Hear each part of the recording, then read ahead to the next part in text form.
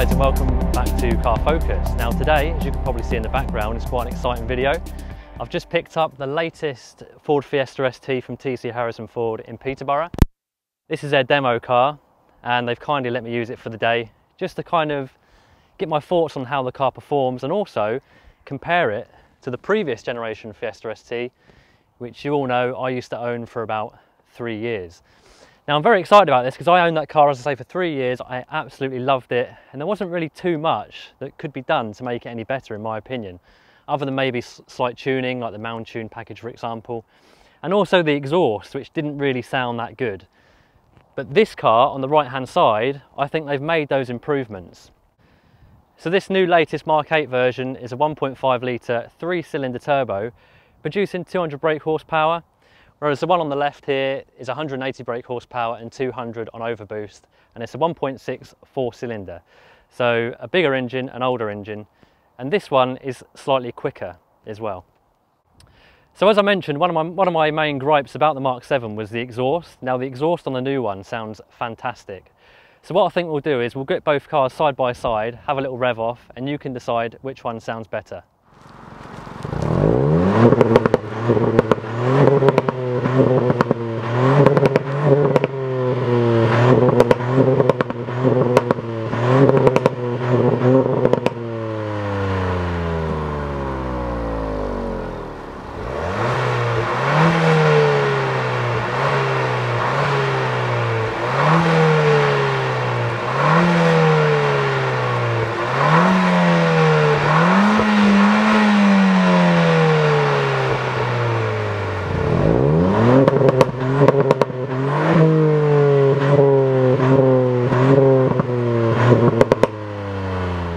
Right, so from those exhaust clips there, I think you probably agree that the new Fiesta ST sounds absolutely brilliant in comparison to the poor old Fiesta ST.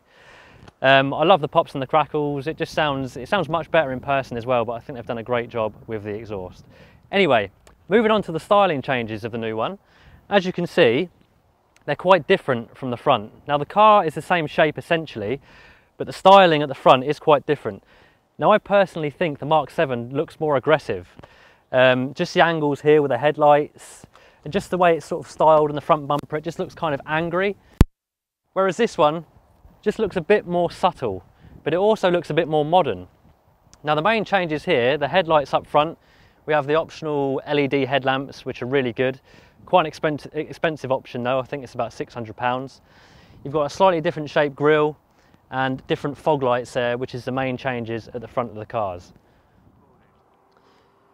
Moving on to the side of the car, the new Fiesta ST has got these optional 18-inch alloy wheels with a diamond cut finish. They've also got Michelin Pilot Supersport tyres, which I can vouch for being a really good tyre because I've got them fitted to my RS and I absolutely love them. Previous generation Fiesta ST has got 17-inch alloy wheels in a kind of anthracite colour. They were the only option on that car, and they came with Bridgestone Potenza tyres. Now features on the side of the car, they're very similar. They've both got the swage lines here which go to the rear quarter panel, and also the lines here along the bottom of the door. The roof, the new car has 2 lines, the old car doesn't, and on the bonnet of the old car there's 2 lines coming up which this car doesn't have. Now both of these cars are in blue. This one is Ford Performance Blue and you have Spirit Blue on the older car. Which blue looks better? It's subjective. I personally like them both. I do love the deep sort of colour of the Spirit Blue, but I do think this one looks really good in the sunshine as well. Right, so moving on to the rear of both of these cars. Now the rear of the new Fiesta ST has been a big talking point. There's been a lot of sort of negative press around it. Just saying it's ugly in comparison to the old one, it looks like a B-Max. Me personally, I actually quite like it. I do like change, and I think this has been change for the better. Now the main changes at the back of the car, starting at the top, you've got the spoiler. This doesn't have the holes that the Mark 7 spoiler has, it just has a sort of a lip. It's not quite as big, but it does look nice, it does suit the car. You've got these completely different tail lights, which are sort of blended into the tailgate here. I like them. And also the rear arches are flared out slightly more, so the back of the car has almost been squished slightly, which just gives it a bit more of an aggressive stance to the rear. The Mark 7, I always thought it was a bit too tall and skinny. It didn't have, you know, the road presence wasn't great with the rear of this car. Moving on down to the bumper, you've got a different style bumper, different style reflectors, and a new redesigned rear diffuser with twin tailpipes, which is the same as the previous generation Fiesta ST. But no, overall, I think they've done a great job with the rear of this car. I really like it, and I think it's going to grow on a lot of people. So now moving on to the inside of this vehicle, a lot has changed in here. We've got a whole new dashboard layout. We've got a new infotainment system on this screen here. Unfortunately, the screen doesn't retract, it's stuck there. Could be an issue for some people. Personally, it doesn't really bother me. But yeah, completely redesigned layout in here. The instrument clusters are digital, it seems, or they're backlit, so when you turn the car on, you then see them. We've got a new steering wheel here with a flat bottom. I think the steering wheel is possibly a little bit too big for my liking. It could be a little bit smaller. All your buttons on the steering wheel are quite clear. You've got your menu buttons, your cruise control buttons, volume, and then around the edges here you've got little details, little faux carbon strips, which are quite nice. And we've also got the B&O sound system, which sounds really good. Now, there's one thing that I was hoping Ford were going to change, and that was the quality of the interior plastics. Unfortunately, some of them are still a little bit tacky. The centre console is a bit sort of loose. Your door cards here are very sort of hard and feel a bit cheap, and you can wobble them around a bit. But other than that, the interior, they've done quite a good job. I think the redesign looks really nice. These seats, we've got Recaro seats, similar to that of the old Fiesta. However, these ones have been redesigned, and I find that they really hug you around the shoulders, which is something that was missing, and I find that in my RS as well. They hug you nice in the middle, but you do miss the support from the shoulders, but these have kind of addressed that issue. Comparison with the old interior of the ST, I think the Mark 7 is getting a bit sort of long in the tooth now. It's been around for quite a while, since around 2009, so it did need changing. One of the main sort of gripes I had with the older one was the size of the screen. It was a tiny little sort of 4-inch screen. This is much clearer with your Sync 3 system. So yeah, overall, it's been a big improvement. Anyway, so I think I've showed you around the car enough. I think it's time for the most exciting part of the video, for me anyway, where I actually get to drive it. So let's go.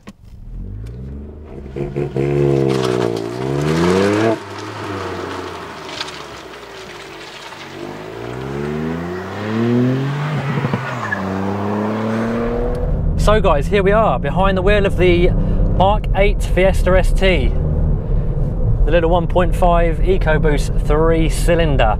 I've been very excited about driving this car and just seeing if it can live up to its older brother, the Mark 7. Now, immediately on driving this car, it's got the right sort of feeling. It feels nice and firm and not too crashy. It's a nice place to sit. The seat is comfortable, it holds you in nicely. I've got a nice view out of the windscreen, my seating position is good. There's nothing major that's jumping out at me and telling me this car isn't going to be fun.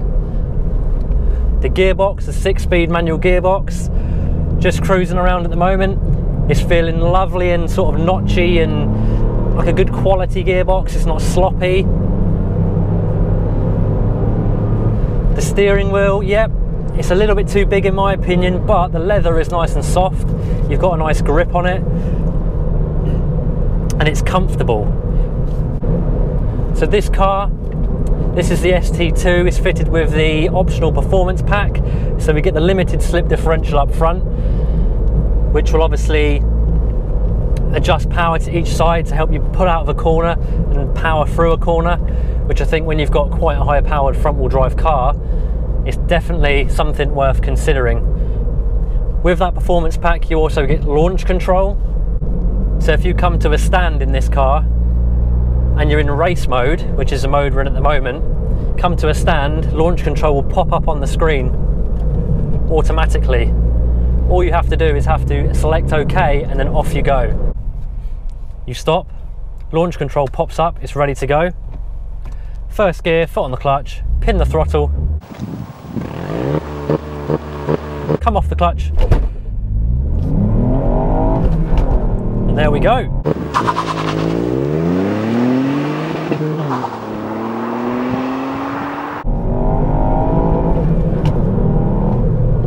And we're up to the national speed limit reasonably quickly. Well, that was good fun. The car bogged down a little bit in first gear. Then when we got into second, she started to go. So yeah, it's a nice little feature, the launch control there. If you find yourself at Santa Pod and you want to try and get the best possible launch, there you go. So the fundamentals are all there. Everything is feeling good. Now, driving along at these speeds, the car is essentially a normal Fiesta. You've got your creature comforts, your Sync 3, your B&O sound system, which sounds really good, by the way. It's nicely balanced. It doesn't sound sort of tinny. There's enough bass. It sounds better than the sound system in my RS. And you also get a subwoofer in the boot as well with that.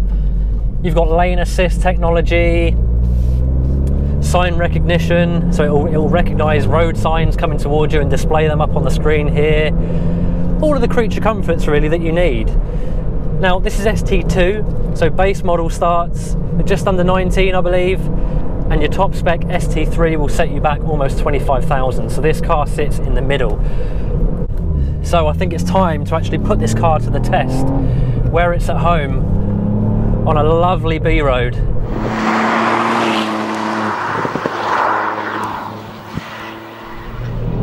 Now, first impressions when actually pushing on with this car, it's a strong engine. For the little 3-cylinder, it's very strong, very torquey, very punchy, and the power just keeps on going all the way through to sort of 6,500 revs. It is fun, it is very fun. Let's see what this limit slip diff's like. Oh, that is impressive. For a front-wheel drive car, you can literally pin the throttle mid-corner and you can feel that inside wheel pulling you round. There's no understeer. This chassis just feels so nice. Nice and rigid. The car just feels really eager.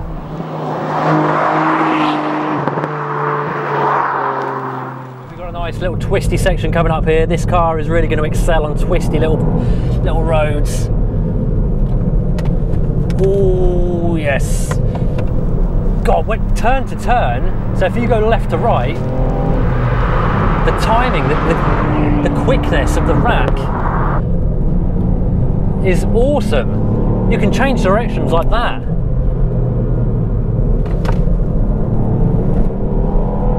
Guys, this is a fun car. This is a very fun car. I said this when I drove the ST line, but I could feel the potential within that car, and now I'm finally in this with all the bells and whistles. You know, we've got the 200 horsepower, we've got all the drive modes, the handling, the LSD, everything has come together and it's created an awesome little super mini, an awesome little small hatch. Now, if I were for any reason having to sell my Focus RS and I was after something a little bit cheaper, this would definitely be a car that I would consider. So is this car good enough for you to go from the Mark 7 Fiesta ST to this? Is it an improvement? Have they done their intended job? Well, I think they have. I'm going to say yes. Everything about it is just that bit better. The engine is going to be more economical because it's smaller, it's faster, it's more modern, it's got a louder exhaust.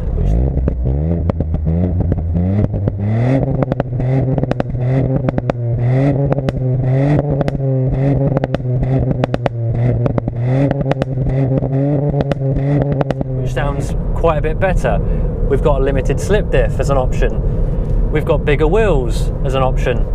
The brakes are really good as well. I mean, they were good in the old car, but these brakes are on point. We've got more gadgets in this car. I think everything about the car is better. I mean, don't get me wrong, the Mark 7 is fantastic. It still looks good today. It's extremely fun. And if you can't stretch, obviously, to this kind of price point, the Mark 7 is a great alternative. But as an overall package, this car is better. And that's coming from somebody that loved the Mark 7. I'm one to kind of go with change and accept change. Yeah, I was a bit apprehensive at first. I thought the back looked a bit weird, you know. I was a bit apprehensive when I heard about the loss of a cylinder, but nothing about this car is worse. The more I look at it, the more I like it, the more I drive it, the more I like it. So much so that if I had the money, I'd go to Ford today and I would buy one and I would drive this happily alongside my RS. But unfortunately, I can't afford to do that. So guys, I think I'm going to end the video there. That is the all-new Ford Fiesta ST. I hope you've enjoyed it. I hope I've answered some of your questions. There is more things we could talk about, but you know, I've got to cut this video somewhere. But you know, as I said again, overall, I'm very impressed with this car. Once again, thanks to TC Ford for allowing me to have this for the day. This is their demo car, and go and test drive it if you live locally and you're considering buying one, because I don't think you will be disappointed. So guys, as always, thank you for watching. It's greatly appreciated. You know, the more kind of subscribers and likes I get, the more it kind of, you know, spurs me on to do more videos like this. So if you could give us a thumbs up, put some comments in the comments box below, ask me questions and I'll do my best to answer them. And yeah, so until the next time, hopefully we'll be reviewing more cars similar to this. But yeah, until next time, take care and I'll see you soon.